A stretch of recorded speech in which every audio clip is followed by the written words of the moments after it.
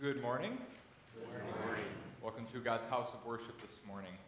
On this third Sunday after Pentecost, our focus is going to be on the call our Savior gives us to follow him. But it's not always that easy to follow him, and we will see that in our lessons today. It takes a lot. We have to sacrifice the world in order to gain that which God has promised us, and that's our eternal life in heaven. So although the cost is great to follow our Savior, the reward we will receive is even greater. So that'll be our focus today. We begin our service by singing hymn 711, Jesus Calls Us O'er the Tumult.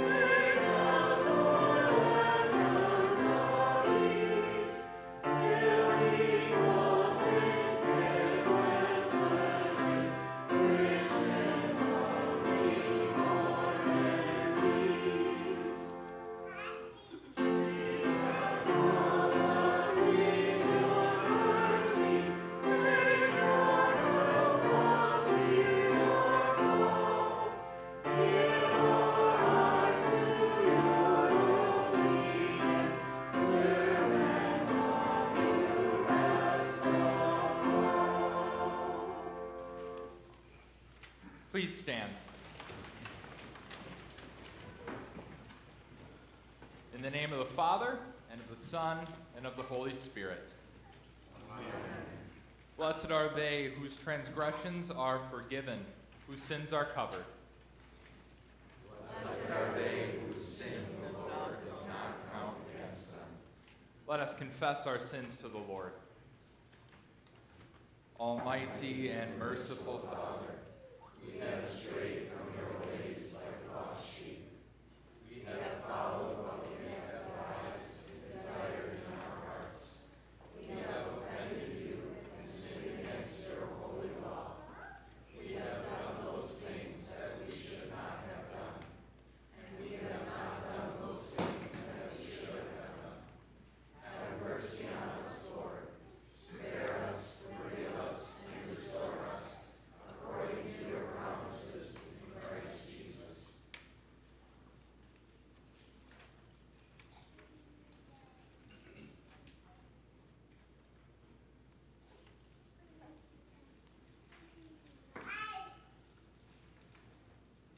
God, our merciful Father, has forgiven all our sins. He sent his Son, Jesus Christ, to be our Redeemer and Savior. Jesus paid the penalty for our guilt by his death on the cross and freed us from death by his resurrection from the grave. We have peace with God now and forever. Amen. We continue to sing, "The Lord have mercy." In peace let us pray to the Lord.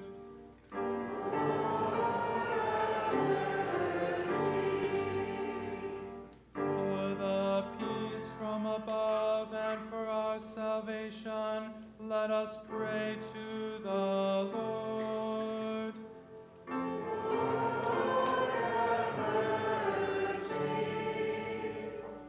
For the peace of the world, for the well-being of the Church of God, and for the unity of all, let us pray to the Lord.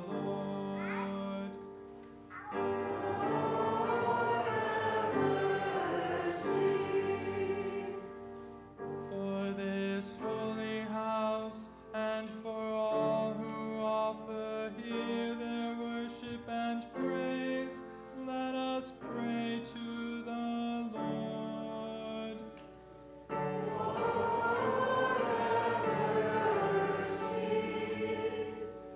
Help, save, comfort, and defend us, gracious Lord.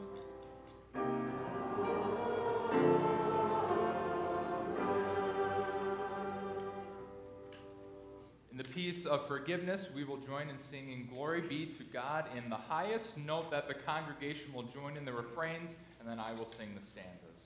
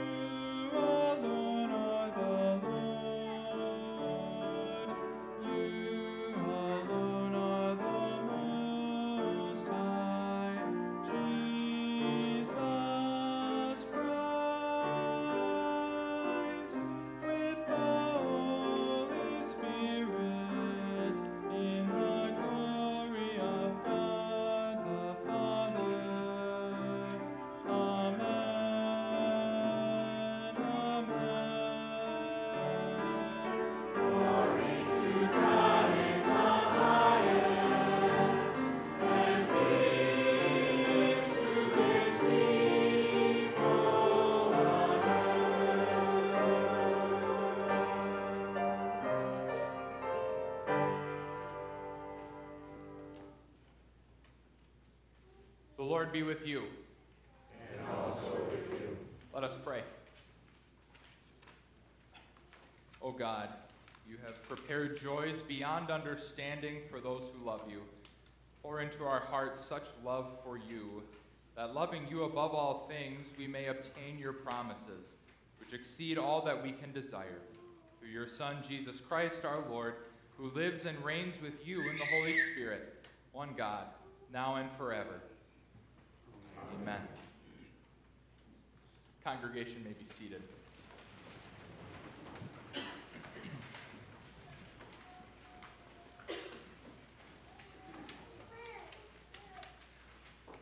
Our first reading for this morning, we see recorded for us the call of Elisha to follow Elijah and what he did to give up and to never look back to what he used to have, but to look forward to the ministry to the Lord. Reading from 1 Kings chapter 19, beginning at verse 19. So Elijah went from there and found Elisha, son of Shaphat. He was plowing with 12 yoke of oxen, and he himself was driving the 12th pair. Elijah went up to him and threw his cloak around him. Elijah then left his oxen and ran after Elijah. "Let me kiss my father and mother goodbye," he said, "and then I will come with you." "Go back," Elijah replied. "What have I done to you?"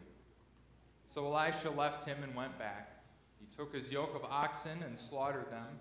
He burned the plowing equipment to cook the meat and gave it to the people, and they ate. Then he set out to follow Elijah and became his servant. The word of the Lord. Thanks be to God. Our psalm for today is Psalm 62C. You will see it printed for you in your bulletin, and I will sing the first stanza and refrain, and the congregation can join in the following stanzas and refrains.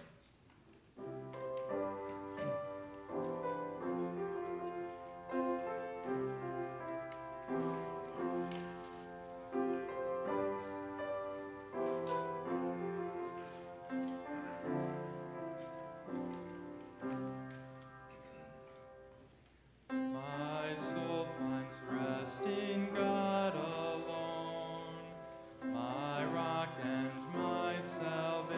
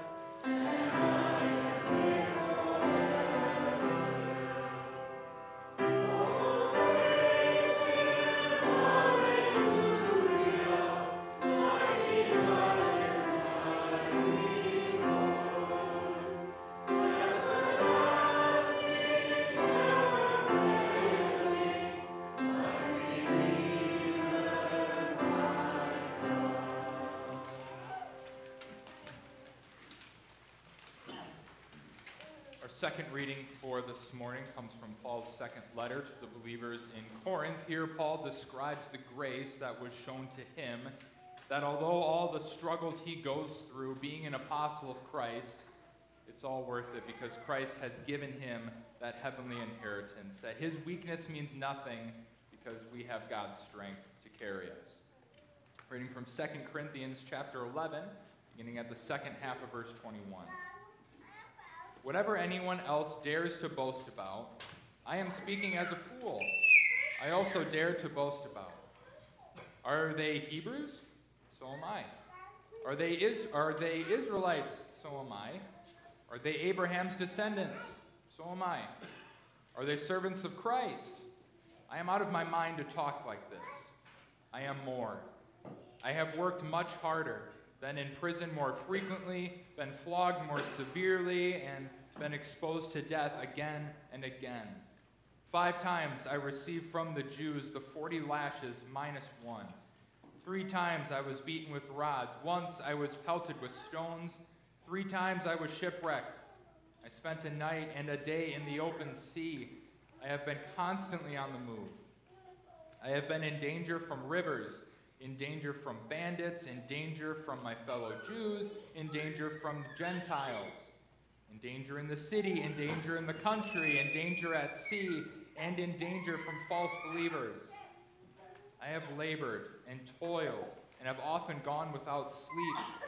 I have known hunger and thirst and have often gone without food. I have been cold and naked. Besides everything else, I face daily the pressure of my concern for all the churches. Who is weak, and I do not feel weak? Who is led to sin, and I do not inwardly burn? If I must boast, I will boast of the things that show my weakness. The word of the Lord. Thanks be to God. Out of respect for the words and works of Jesus, please stand. And I will sing our gospel acclamation from Mark chapter 8, verse 34.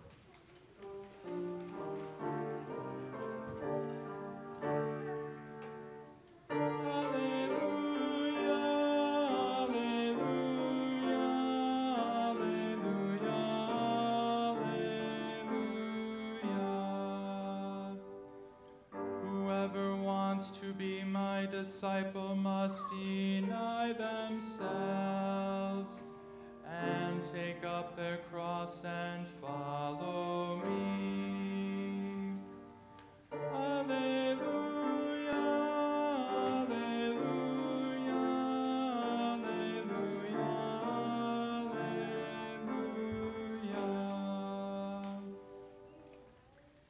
Our gospel reading for this morning also serves as the basis of our sermon. It comes from Luke chapter 9, beginning at verse 51. As the time approached for him to be taken up to heaven, Jesus resolutely set out for Jerusalem. And he sent messengers on ahead who went into a Samaritan village to get things ready for him.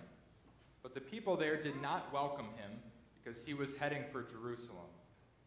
When the disciples, James and John, saw this, they asked, "Lord, do you want us to call fire down from heaven to destroy them?" But Jesus turned and rebuked them. Then he and his disciples went to another village. As they were walking along the road, a man said to him, "I will follow you wherever you go." Jesus replied, "Foxes have dens and birds have nests, but the Son of Man has no place to lay his head." He said to another man, "Follow me." But he replied, "Lord, first let me go and bury my father." Jesus said to him, "Let the dead bury their own dead, but you go and proclaim the kingdom of God." Still another said, "I will follow you, Lord, but first let me go back and say goodbye to my family." Jesus replied, "No one who puts a hand to the plow and looks back is fit for service in the kingdom of God." The gospel of the Lord. Praise be to you, O Christ. Congregation may be seated. This time we will join in singing our hymn of the day, hymn 695, "Take My Life and Let It Be."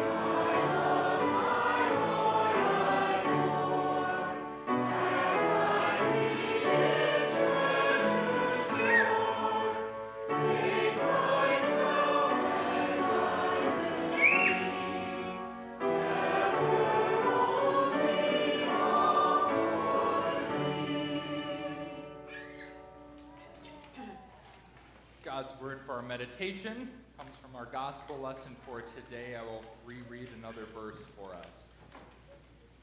As they were walking along the road, a man said to him, "I will follow you wherever you go." Jesus replied, "Foxes have dens and birds have nests, but the Son of Man has no place to lay his head." This is God's word.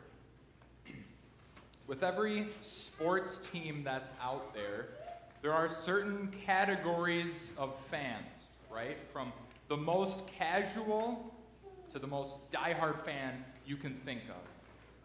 The most casual fan might sound something like this.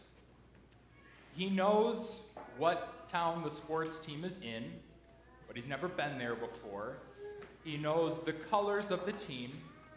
He has an old t-shirt in his closet with the name of someone who hasn't played in 20 years on it, maybe. If he thinks about it, he might turn the game on, but during the commercial breaks, he just flips to other channels. If asked, he would say he's a fan, and if his team wins, great. If they lose, not a big deal. He doesn't care that much. Someone right in the middle of the fandom spectrum might sound something like this. She's been a fan since she was very young. Her parents grew her up with the team. For every article of clothing you can think of, she has one with the team's symbol on it, the logo. She tries to go to at least 1 or 2 games a year, but if she can't, it's fine. She'll just watch it on TV, and she's faithful with that. She reminisces about the time when the team used to be good when she was young, but now the team's struggling. She follows a few of the players on social media, and she knows some of the draft picks, but really she's focused on the starting lineup, the people that she knows. And the most extreme fan might sound something like this. He has season tickets on the 50-yard line, about 3 rows up. He knows every player on the entire roster and every stat that they've had for the past 3 or 4 years. He buys a new jersey every time they come out with one of the limited edition or special ones. He listens to 2 different sports podcasts to get all the updates on how his team is doing. He has a man cave in his basement dedicated to his team that would put everyone else's to shame. He has a few signed jerseys in frames hanging on the wall of said man cave. And for him, it's all about the team or it's nothing. He is as diehard as you can get. He lives and he dies with that team. Which type of fan are you? Probably depends on the team, right? Whatever team you go for, whatever one you cheer for, and it probably depends on if you're even a fan of sports at all, if you care watching them. We probably all know of a family member or a friend that fits into every one of those categories. But no matter what category they fall into or you fall into, you can consider all of them a fan of that team, no matter if they are casual or diehard. What type of fan are you of Jesus? Are you just a casual follower of him, or are you the diehard follower of Jesus? And that's the question Jesus wants us all to wrestle with in our hearts today. What are we willing to sacrifice to be followers of him? Because in God's book, there's only one type of follower he wants, and that's the diehard. For God, it is all or nothing. Much like in the book of Acts, where Luke records the journeys of the apostles going around the Mediterranean world, so in his gospel, we can see a main theme throughout that is Jesus' journey to Jerusalem to die. Many times in his gospel, we see verses similar to this one. As the time approached for him to be taken up to heaven, Jesus resolutely set out for Jerusalem. And this was his task from the very beginning, and Luke takes it step by step. Jesus did things in his ministry, but all throughout, it was to go to Jerusalem to die for our sins. But before he got to Jerusalem, he had to teach his disciples, those he was going to leave behind, what it really means to be a follower of him. Because some of them didn't quite understand it yet. They were looking for the glory of it. They frequently argued about who was going to be the best in the kingdom, what powers they were going to get from God. And Jesus tells them we should not chase the glory of being a follower. We have to have the first commandment prioritized in our minds and in our hearts. We should fear, love, and trust in God above all things, not look to put ourselves first. And we see an example of this sinful nature trying to take over when we see the sons of thunder here. When faced with rejection, the first inclination of James and John was this: Lord, do you want us to call fire down from heaven and destroy them? No. Jesus rebuked that idea. Followers of Jesus should not resort to zealous punishment because someone opposes the gospel. If they reject the gospel after hearing it and don't want to listen to you, fine. The same goes for us today. When we have tried all we can to bring the gospel to someone, we take every barrier away so they have nothing in their way but to listen, and they don't want to listen, fine. It's not our jobs as followers to force people to believe. We do what we can. We leave them in the very capable hands of our Savior, and we move on to the next one, much like Jesus did, moving on to the next town.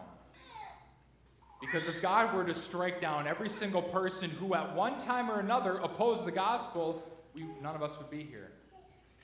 Because we are by nature dead enemies of God. We are not the ones to judge. God is. That was lesson number 1 to his disciples. And now we see Jesus talk to 3 different men to correct their way of thinking about being a follower and to show us what it means to be a follower of Christ. As they were walking along the road, a man said to him, I will follow you wherever you go. Jesus replied, Foxes have dens and birds have nests, but the Son of Man has no place to lay his head. Come on, Jesus, I have to be homeless to follow you? It's not a sin to have a home. I live in that house right back there. I have a nice bed to sleep in. I have food in my fridge. I have a nice TV with which to follow my sports teams. None of those things are inherently a sin, but where do I rank them in my heart? How much do you care about your home or the creature comforts that you have? Where is their place in your heart? How much do you care about those things that you have? Because if any of those things take of my time, my focus, and my energy away from God and carrying my cross, that's where the issue lies. Sorry, God, the game was on, or sorry, God, I have to vacuum from the hours of 9 to 11 on a Sunday morning doesn't cut it for him. And maybe it isn't your home, but what earthly comfort gets in your way from listening to your Savior, from carrying your cross and following him? And that's something Jesus wants you to wrestle with yourself. Jesus doesn't want casual followers who have one foot on this side of the line and one on the other saying, I'll follow you, but, or I'll follow you if. Jesus wants you all in to pick up your cross and follow him. The next man approached Jesus and said to him, follow me. Or Jesus said to him, follow me. But he replied, Lord, first let me go bury my father.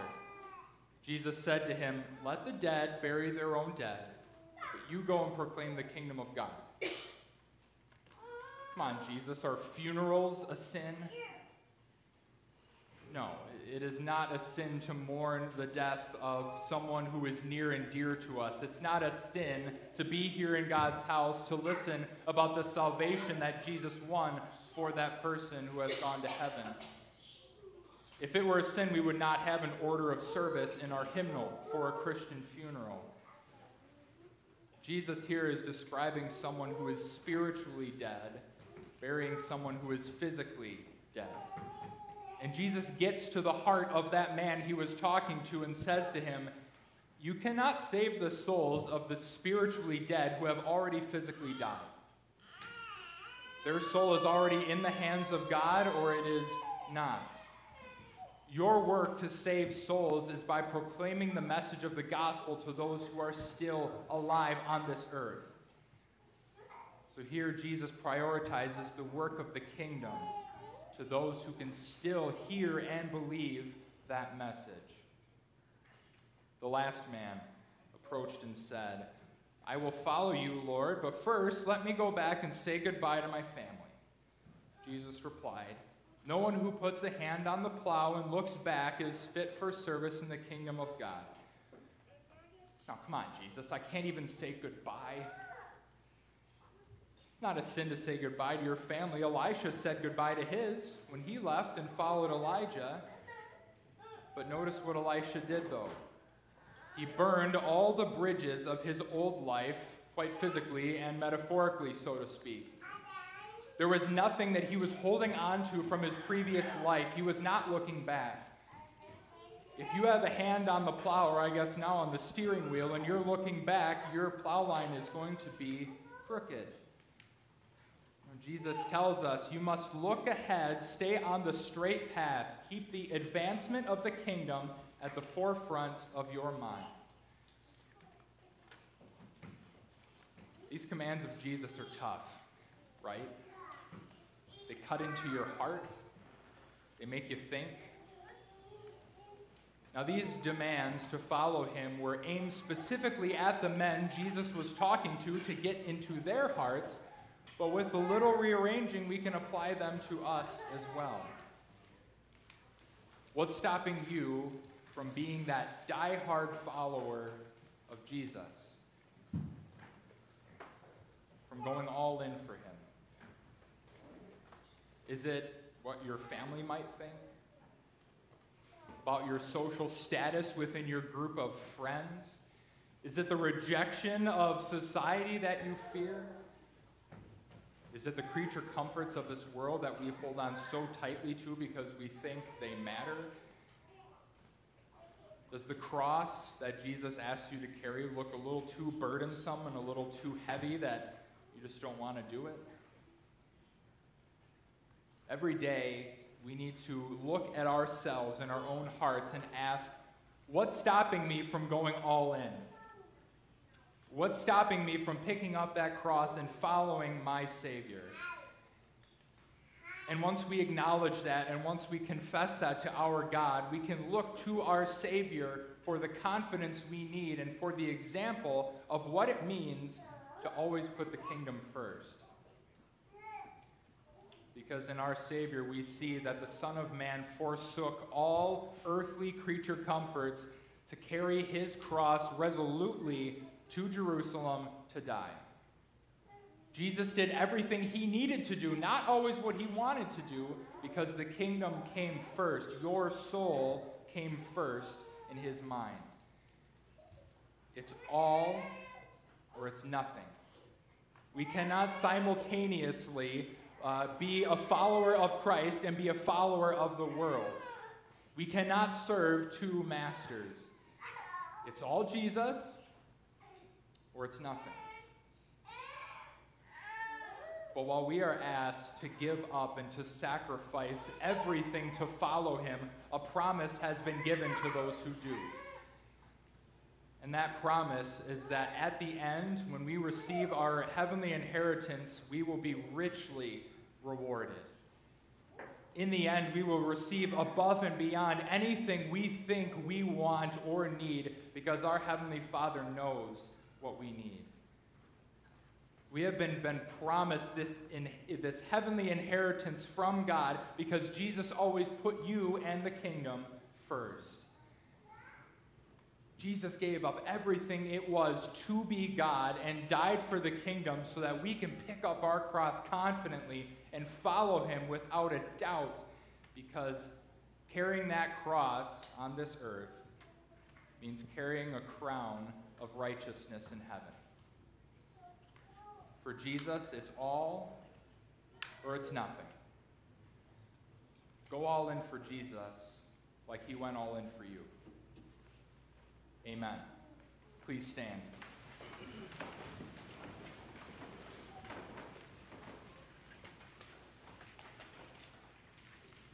Having heard the word of God, we will now confess our Christian faith using the words of the Apostles' Creed. I believe in God, Father Almighty, maker of heaven and earth.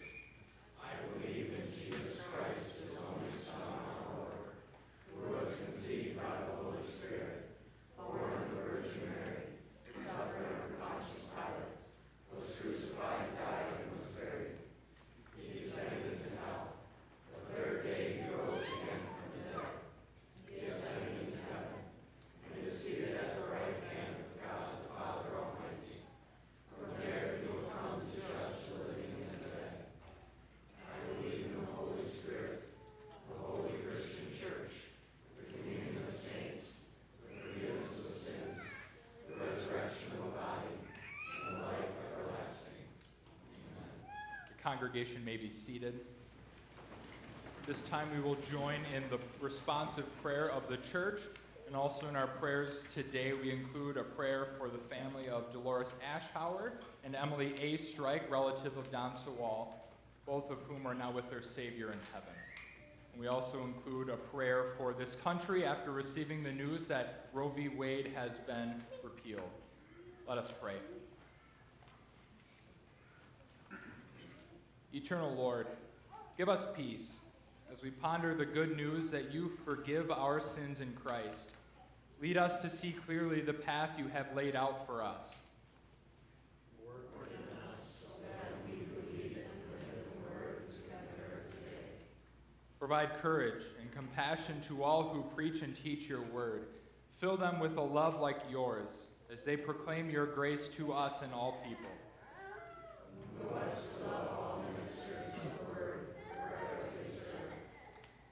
Guard and guide the families of our congregation. Lead husbands and wives to love each other with commitment, respect, and patience.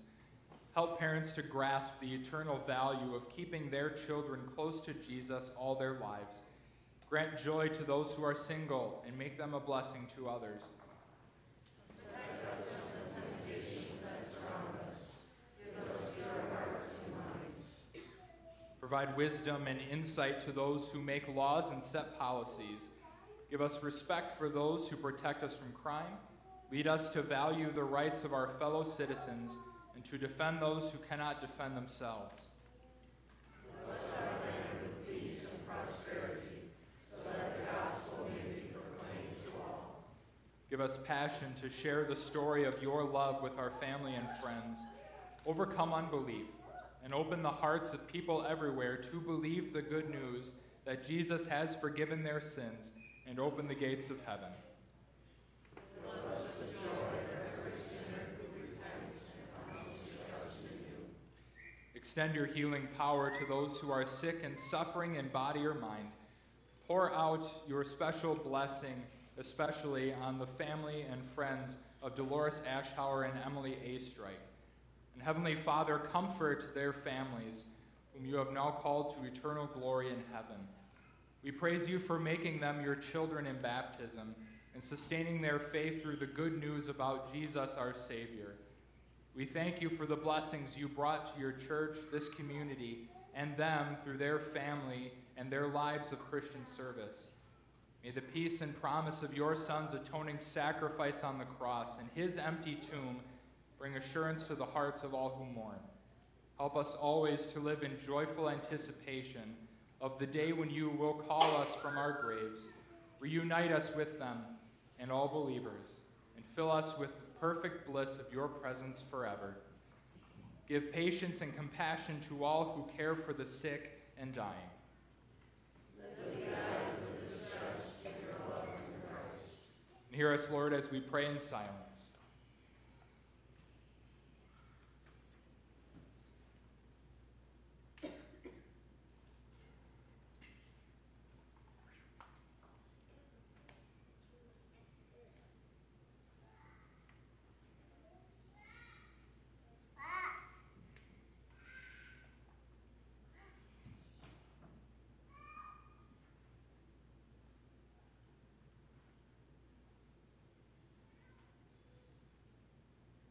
Heavenly Father, no matter what the future brings our nation after this appeal of Roe v. Wade, we know one truth remains. You lived and died for every soul and want all to be saved and to come to the knowledge of your truth. Guide and protect this country and its families moving forward, and lead all of us to put our full trust in you. And gracious God, you govern and direct all things, and you love all people. Hear our prayers, spoken and silent, and answer them in your wisdom and grace. In Jesus' name we pray, amen. We now continue by bringing forward our thank offering to the Lord and joining in singing hymn 736, Lord, you call us as your people.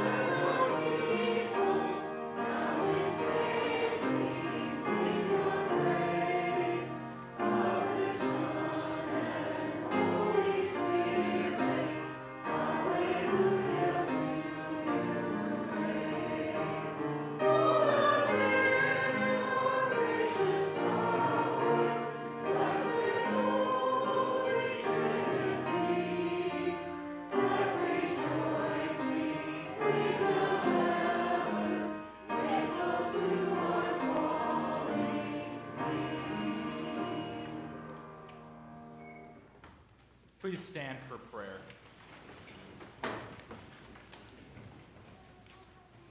Blessed Lord, you have given us your holy scriptures for our learning. May we so hear them, read, learn, and take them to heart, that being strengthened and comforted by your holy word, we may cling to the blessed hope of everlasting life.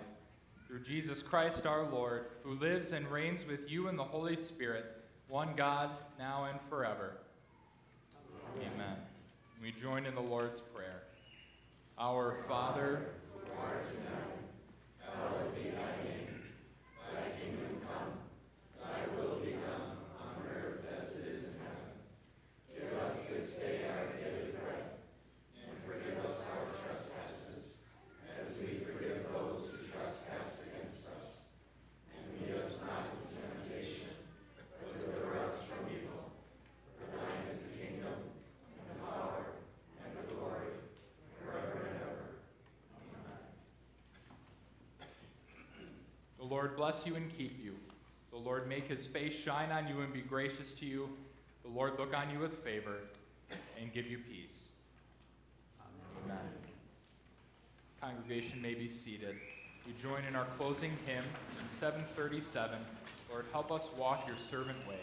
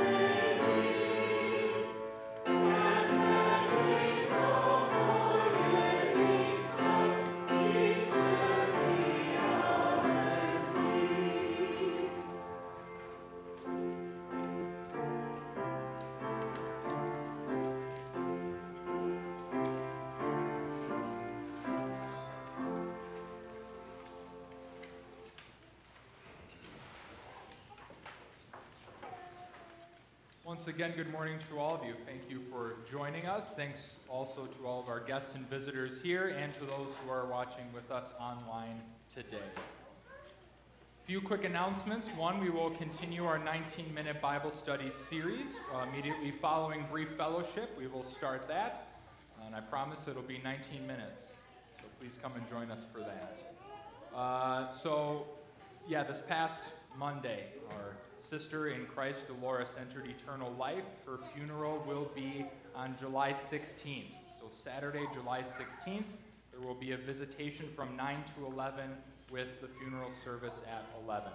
So if you are able, please come and join in celebrating what our Savior lived and died for Dolores. A few other quick announcements. You see important dates to note. So Friedens and Bondwell received a graduate, a great blessing from God. So if you are interested in going to that installation service to support him as he is starting out, like I was so supported last year, please contact me, and so I can let them know how many of us might go and be there so the ladies can get food ready for that celebration. Other than that, we have a quarterly council meeting coming up Wednesday, July 13th at 5:30. So all members of the council, we really sincerely need you to be there. We also have 3 birthdays that we will be celebrating.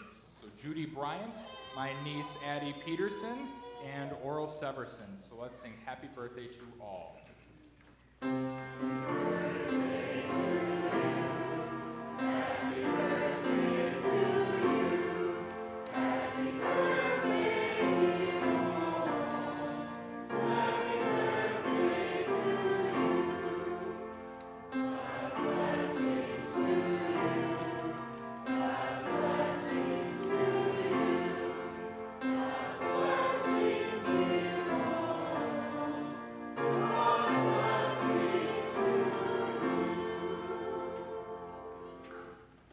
One more quick announcement. So this is from Dave Schley.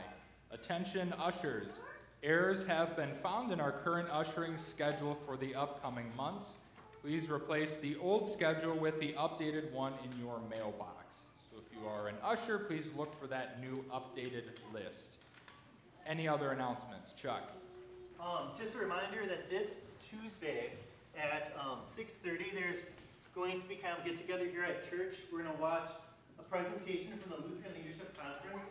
It's a really good opportunity to come and just learn from a church that has a really great culture of outreach, with not the casual fans of Jesus, but ones going out into their community. So we're going to watch this presentation and then discuss it, and also just apply it here and what we can do. So please come this Tuesday at 6:30. Any other announcements from anybody else? All right, let us pay attention to the TVs for this month's Wells Connection.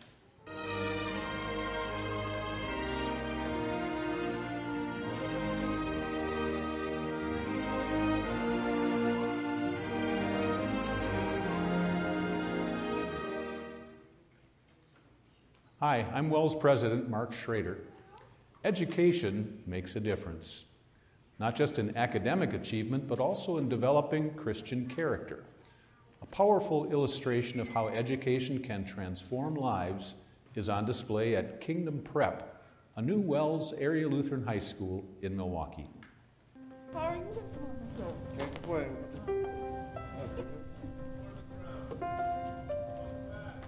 When we got started, it's hard as a new school coming into a space and just saying, okay, make us #1 on your list, right?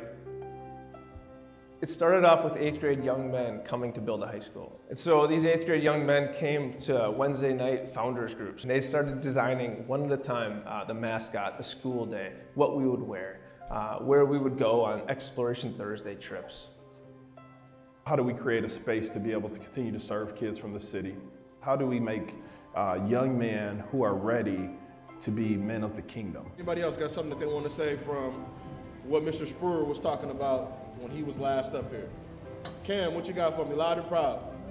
We now have about 200 young men, and you now have these originally 8th graders. They're now the seniors who've gotten much bigger, much stronger, much more biblically centered, and they are now raising up the next generation of freshmen who will come in here next and carry on the legacy. Oh, it's an all-boys school. I was already struggling in middle school because, there's females distracting me. All right, I'm going to an all-guys area. Think of it as a football team, and everything runs smoothly. And so when we first came up with the idea of an all-boys school, we like brotherhood. We want to be brothers. We want to be a family. Even with our lunch, we have a family-style lunch where everybody comes to sit down at the table. We have a table captain. You want to work with your family through the hard times, the good times, the bad times. You're always with your family. The next line, lazy hands make for what? Poverty. True? Apostle Paul says, carry each other's burdens, and in so by doing, you fulfill the law of Christ, which is obviously to love one another. The way that we built brotherhood through Christ and God is really important because he's the main building block. He's what we all base ourselves around, and being able to talk to other guys about that is one of the best parts about the school. I have a group of people that I can talk to about religion, or if I'm struggling, they're always there to talk to me. They'll bring up Bible verses or anything like that. Were you on your game all the time? and you keep on missing Bible study because you're on your phone, on your game. So whatever hurts my brother hurts me. So if my brother needs help with something, I'm gonna be there to help him out. We're only as strong as our weakest link, right? We're here to constantly being able to bend over and pick a brother up, fixing whatever traumas and things that they've experienced within themselves. Counseling is a big piece around here, and how do we allow them to be able to express themselves? We live in a city where there's a lot of bad influences and you're not really able to be yourself. You're not able to be vulnerable. I'll preach the gospel to them, right? But then I'll give them some practical wisdom in here and say, young man. I was pretty down on the situation I was in, and coming here, it grew my faith with God, because as I was in a low place in life, I went to God. Your personal mission statement should be timeless. And then the realization of I need my Lord to get me through these tough times, and it helped a lot build my faith. Number 2, you can find truth for your life by reading God's word. Because, you know, everybody has stuff going on at home or things in general, and like being able to go to a place where you can feel comfortable and like be vulnerable, talk to people without being judged. We're preparing young men for leadership, for trade school, for college, for entrepreneurship, you name it. I plan on going to culinary school. I plan on going to Northwestern Michigan. They have a really good culinary program. I want to help out students. I want to help people get the things that I wasn't able to have. I'd love to just give back to the future generations, basically. So MLC, it's a school for teachers. It'll help me keep my faith while I'm still up there. And 2, I can still play football. All the things that I've learned, aside from academics, like all the life lessons teachers have taught me, all the good values and principles, I'm bringing out all with me as well. They're starting to recognize what does it mean to live in this kingdom first and foremost. I think it's going to pay off in big ways. I think they're going to be husbands to their wives, fathers to children, community leaders, certainly church, congregational leaders. It's going beyond just getting a diploma. It's beyond just the work that you pour in, but how are you intrinsically a better young man? But to be able to do a work from my heart and to continue to live towards His glory and everything that I do, you can't beat it, man. You can't beat it. Your personal mission statement will help you to maintain your balance. I would dare say the first and best thing we have going for us is kingdom first, the word first, right? And after that, everything else kind of falls into place. We're doing this for Christ, and so that's where the kingdom part comes in. We all doing it to serve Christ. So that's what it's all about.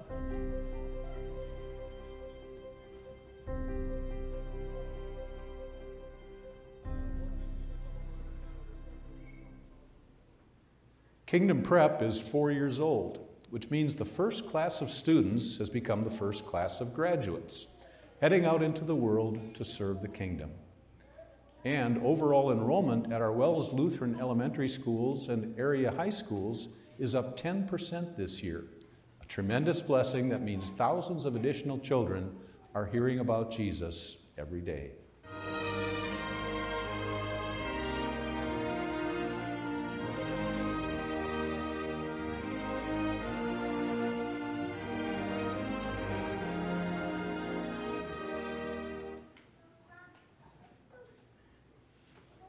May God bless your week.